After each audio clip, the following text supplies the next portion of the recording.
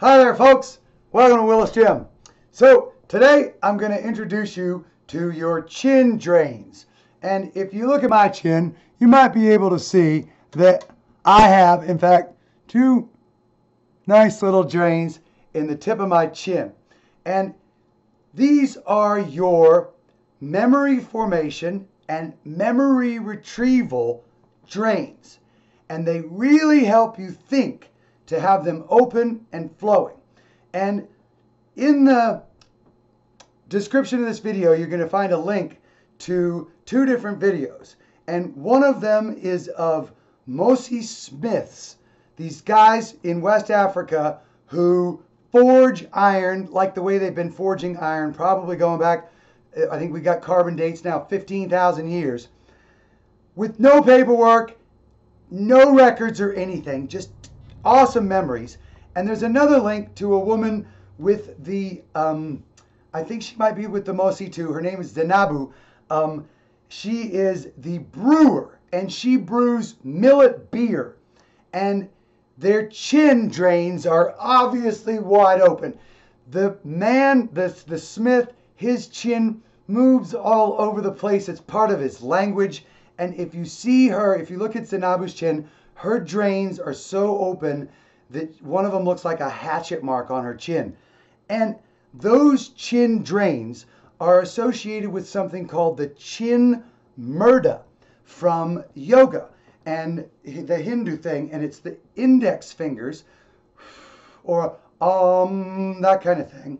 And I'm going to show you the origins of the chin murda because I've discovered them in the tripedal human form that I call Stoneclaw. Now, the tripedal human form is the tripedal knuckle walk that humans did when they first came down to the ground. And by my estimation, this goes back at least 16 million years. Last common ancestor with the gibbon, because the gibbon shares a similar behavior with us on this. And the tripedal form has been completely overlooked by paleontologists. They go from quadrupedal to bipedal, and I'm going to show you that not only is the tripedal form incredibly recent, but there have been tripedal forms of human evolving along with bipedal forms for now millions of years. And because we're a hybrid today, modern man, all of us have these tripedal lymphatic drains that if we don't adopt the tripedal form, we can't be healthy. Absolutely. In fact, so much of Tai Chi, yoga, the exercises called the Sidong or the Qigong, Qi building exercises from China, this kind of thing here, the murdas, all of this, the Shaolin is all about this kind of thing, is all about recreating the tripedal locomotion and tripedal stances that create a lymph flow that led to our line. And I'm going to show you today the chin murda in this tripedal form. And it's about time you met my creature named Stoneclaw. Now, Stoneclaw came down to the ground. Like I said, he was a little tiny thing, this ancestor of ours. And Stoneclaw came down probably with a bamboo version of this. But as soon as he got down to the ground, he got himself one of these. Now, he probably didn't get his on Amazon. He probably broke open some rocks. And a very simple smash produces these little flakes that you find all over India, all over parts of the Horn, Ethiopia, South Africa. This is huge in Morocco. They would have been wrapped with either some hide or some bamboo. But this is the tripedal human knuckle walk form. You see this here? Well, see that C shape? You see how I can hold my knife? That is how it hits the ground. And if we look at some of the Australopithecus skeletons a little more closely, I bet you'll see this locomotion, which is, you see my feet up on this front of the foot here? This is the natural stance for the human foot. And if you don't think so, take a look at your shoe collection. And if you've got a lot of heels that are about that high, because that's what your foot prefers, you're much more closely related, recently related to a tripedal form. In fact, by my estimations, many Asians, most Europeans, and a lot of North Africans are all tripedal up until very, very recently. And in some groups, the females stay tripedal and the men stood up bipedally. But again, let's go back to the chin murda because it's so important. You see, more than likely there were versions with 2 knives, just like this. And this would have been pretty awesome because when you go ha ha ha ha and charge, if you've got 2 of these babies, nothing's going to mess with you. And this is the origins of like everything being afraid of man. But very shortly we only needed 1. And the reason why we only needed 1 is because of the women. The women were the big thinkers. And they don't have any facial hair right here because they don't need any itching to start to get them thinking. And this is one clue as to why they don't have the facial hair. They're the thinkers. But you see what I'm doing here?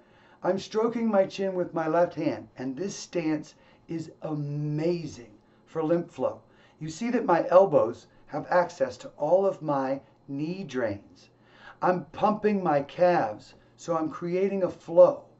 And this knuckle stance is opening up a downward flow that's creating a back eddy of lymph that is cycling from the right side, the powerful knife-wielding, weapon-wielding side, pushing over, and I'm enhancing the flow to the left by stroking.